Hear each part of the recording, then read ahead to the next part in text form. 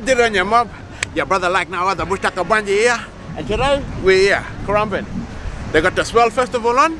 So I'm gonna take you for a walk around and have a look at some of these sculptures here and give you my interpretation of these little masterpiece creations. Come on, let's go have a sass. Let's go. First one over here, look. Come on. Now look at this here. Look at this here.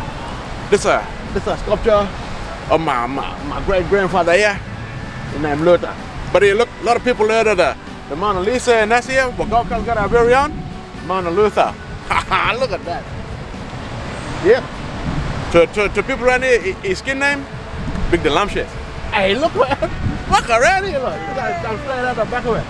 Oh my God. See? Look, twins. Where the rest of the body? I think the rest of the body's back at his place. Taped to his roof.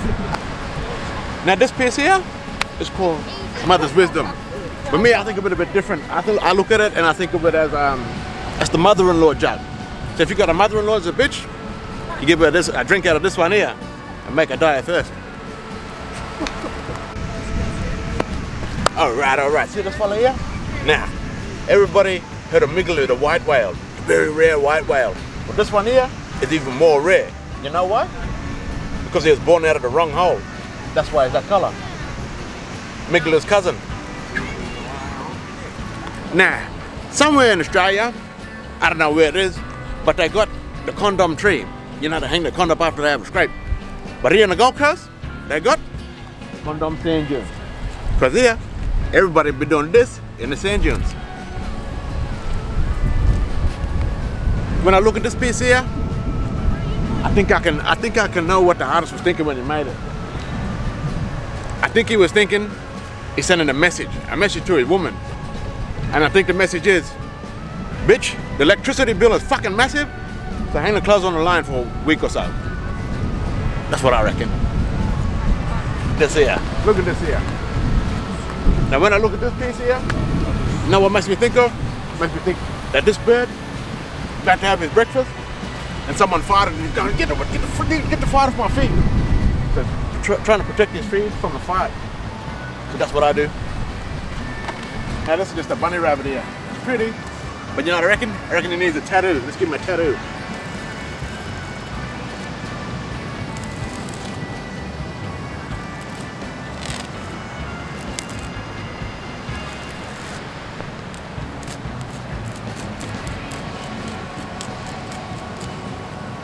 Tattooed him up. Are you the artist? Yeah, bro. Of the dick. Of the rabbit. Yeah, did it after? Hey? So is that Yeah. So it wasn't originally like that, you just added it on. Alright, now this fella here, poor uncle here, look at him, sad fella. I call it lip hanging, you know why? Because that's the face you make whenever you ask your wife if you can go fishing and she says no. You say, please can I go fishing, babe? She said, no. Now you feel cussed. We get there one day. I'm just down here looking at these sculptures. There's some nice ones. Yeah, there's rocket and thing like that.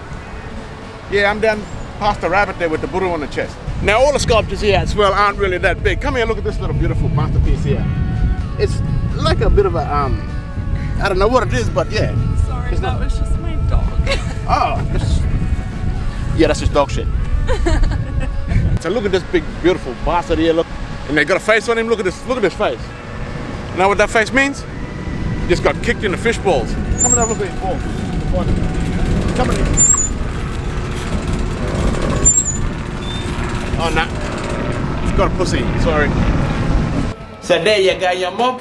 That's Bunjie's little interpretations of these little magnificent creations. Ha ha! Muck around. Don't forget to like, share, and comment, you big dirty bum bums. Always.